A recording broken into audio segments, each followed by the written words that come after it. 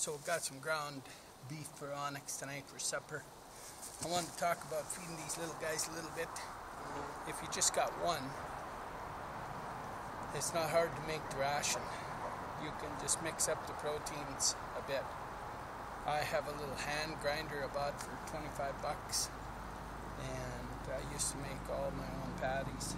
I would just take a Saturday and make up quite a few cookie sheet trays of softball and baseball size and freeze them, and then just throw out a little patty.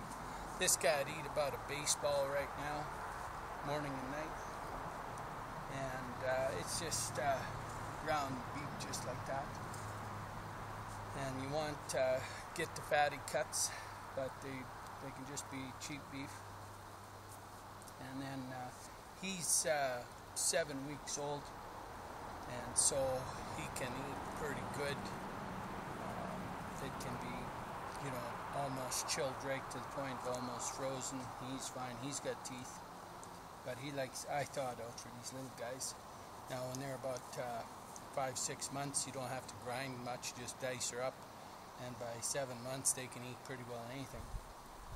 And so they're stout rascals by then. But we're primarily a protein feeder.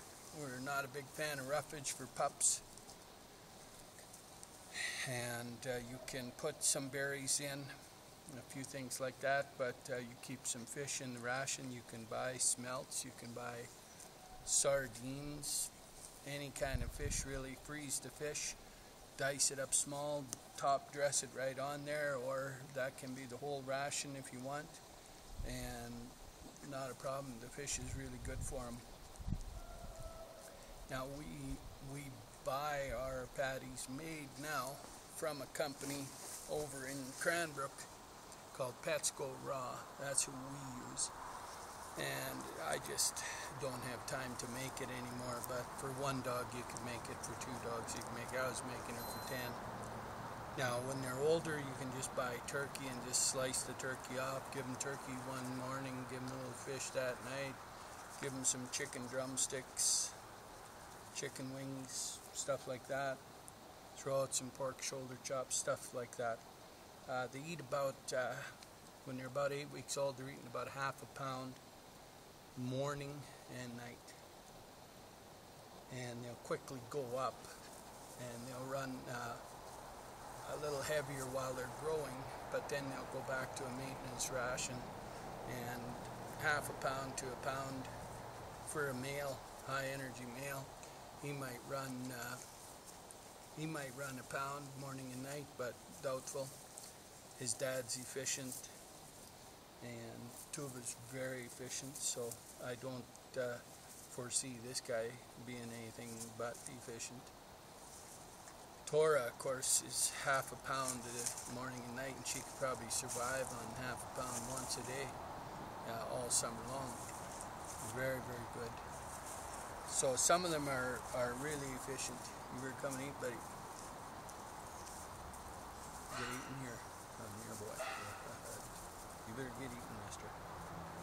That's a good boy. So yeah, this is a remarkable dog, this guy. So we were hoping to get out and do a hike today, but it's maintaining the temperature quite hot yet. 31.5 yet. So we're just hanging out till it cools. Maybe tonight around 9 it might be cool enough. I have females in heat all over the place. So Kai's in heat. She's not getting bred. Ayla's in heat getting bred.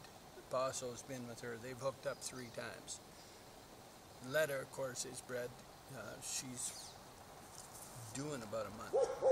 Nova just nicely got bred to Karu. And Willow's coming over tomorrow, I think, or Tuesday. Willow's the sister to Sage. Sage is bred. She'll be doing a month or less. And Willow's the full sister. And so we'll put her in with Karu. And then, watch out, buddy. Come back up here. Hey, Onyx, come by me. Come. Good boy. You better get eating, buddy. And then we have Tekla just about to cycle right now, so I'm going to run the old boy himself with her for a few days, at least the start of the cycle there while she's warming up. And if he gets a hookup in that early stage, he can stay with her. If he can't get a hookup in that early stage, we'll pull him out. In she goes with the super stud Karu.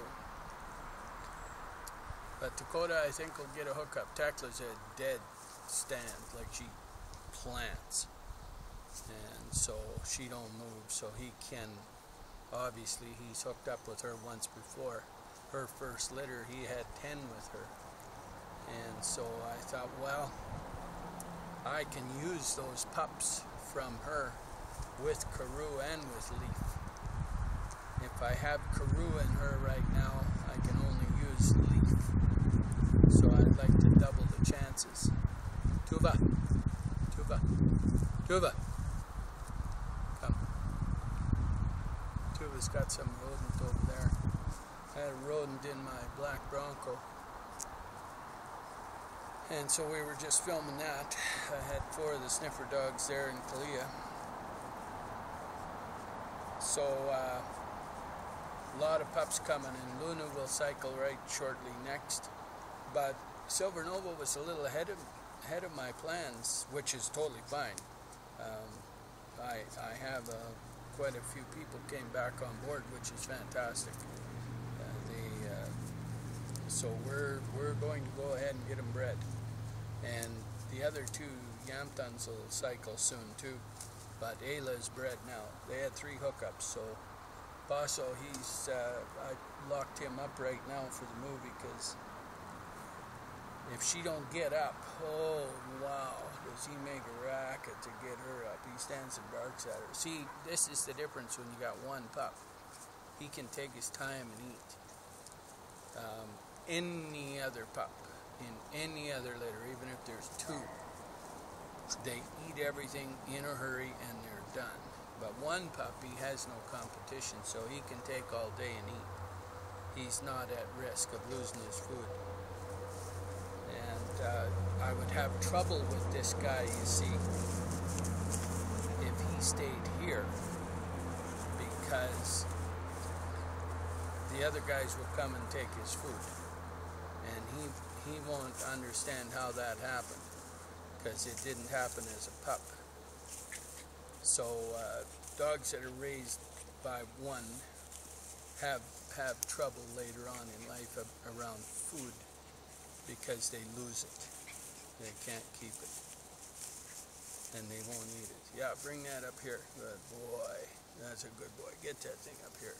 That's good. You play with that thing up here. So yeah, it's but he's going to a good home, so he can take his time and eat. It's totally fine.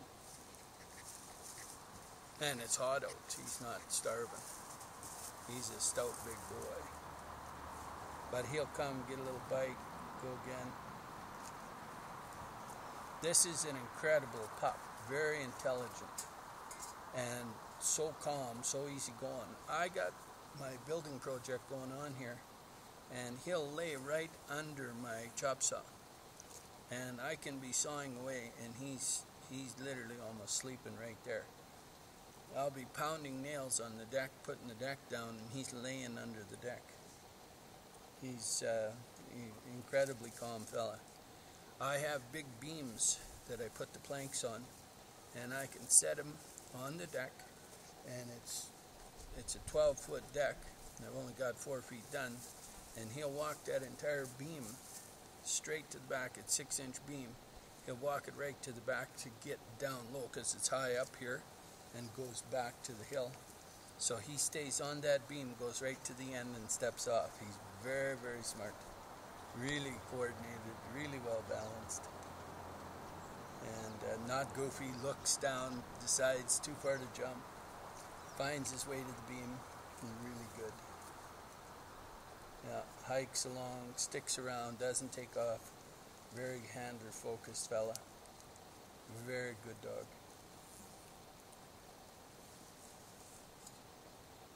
Never makes noise. That's the other beauty of a single dog. They don't make noise. And they're good alone, of course, right? If you want a dog to be alone, that's the dog to have. They amuse themselves, they sleep alone, they play alone. Totally fine. They just love the handler. You get a better bond. Kai, you settle down. Kai wants that rodent.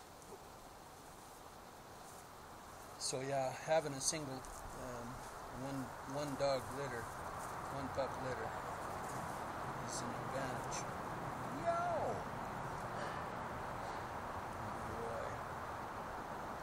Boy. His bite's pretty fair now. He doesn't chomp. He when he gets a little excited, he'll put a pretty good hold on her, but a little yelp and he's good. I've had him playing with his sisters.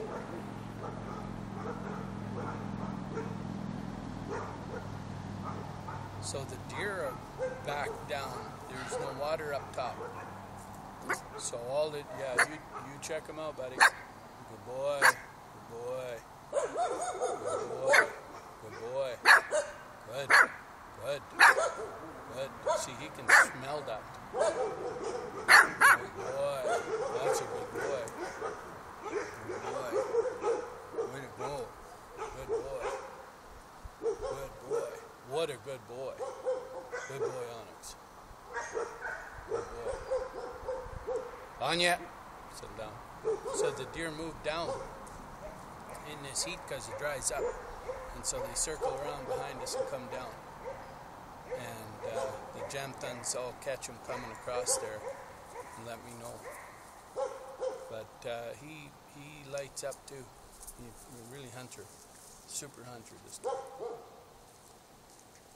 So his grandmother, of course, Finnish bear hunter champion in Finland, Finnish moose champion, Finnish show champion, and Tuva's got nothing but hunting champions on her side. Totally.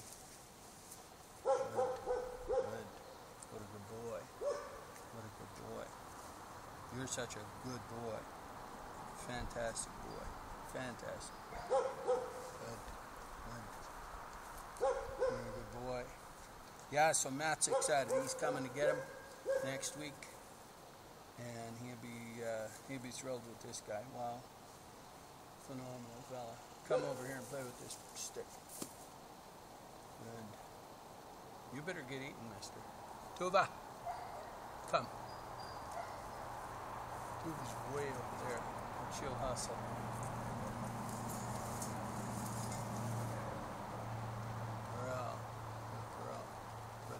Say hi to me.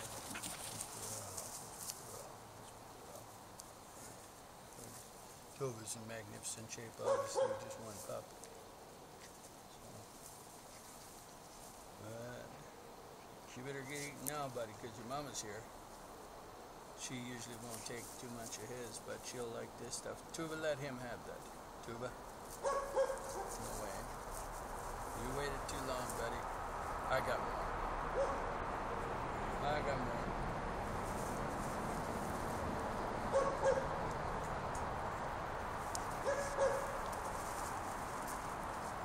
Yeah, so you can make your own rations up easy. It's not hard to make them up, and you don't have to grind. You can dice. They like little tiny dice squares. They'll just swallow them whole. So no problem there. You don't have to have a grinder, but grinding is very easy. Then you put the bone in. Tuva, you should stay. Tuva, keep him here. Come, keep him here. Yeah, just stay with him. Good. You guys stay by me. You guys stay by me here. See, you can train with the mother when it's a mother like Tuva. Anya, don't do that. You stay here, Onyx. Onyx, you stay here. Good. You stay by me. Good. Good. Don't follow your mama. Leave your mama alone. Good. But I wouldn't worry about roughage for a pup ever. You can put a little roughage in maybe after a year or two. And when I'm saying roughage, I mean a few berries, a little bit of carrot, a little bit of apple. stuff like that, a little bit of kelp, but these don't get carried away. Little tiny percentage, but don't get carried away. Put proteins, meats, fish oil. If you can't find fish oil. Come, bring this over here. Bring this over here. Stay right up in here so we can see you. Stay in here. Good, good. But don't bite too hard. Good, good. Don't bite hard. Good. Good, good, good. And let them chew on every bone you can find. Fresh bones, they chew on them. You're really good. And get some old gloves, some old rags they can drag around and play tug of war with. But keep them happy. Keep an old pair of moccasins. It's got lots of your scent on. Old gloves they really love is your scent. Ela! Ela's looking for Paso. So better get Paso back out there. She might hook up one more time, who knows? See, he would have ate more. So he took a wolf down his share. But you gotta eat faster, buddy. But I'll put some food in his pen later, and then he can just stay there for an hour or two, and Tuva can stay out. She bunks out with him. They're out.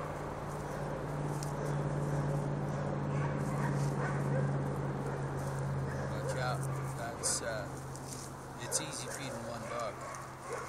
So a little softball, that's about all they need, ground beef. And then quickly, or a little baseball I mean, and then quickly they'll go to a softball. And then you can feed a softball and a baseball. About that much, you know. And you want to feed him till he's done eating. Because they don't get fat on meat, right? And buy fat, buy beef hearts, buy livers, all that stuff. Make sure you give organ meats, always. But you can buy the whole turkey, you can buy the whole chicken, you can buy big bags of pork chops, all that stuff. Now don't feed your bone frozen. If you're feeding a pork chop with a bone in it, thaw it out first, then chuck it out. But you'll only do that when he's big. Otherwise you throw it through the grinder. That little hand grinder I got, it's got a big opening about this big around. You can chuck a drumstick right in there and just grind it right up. So yeah. Well, buddy, good job. Good job. I think that's a pretty good video. My hips are stiff today from working on that building. Yeah, that'll be alright. He's trucking, so that's good.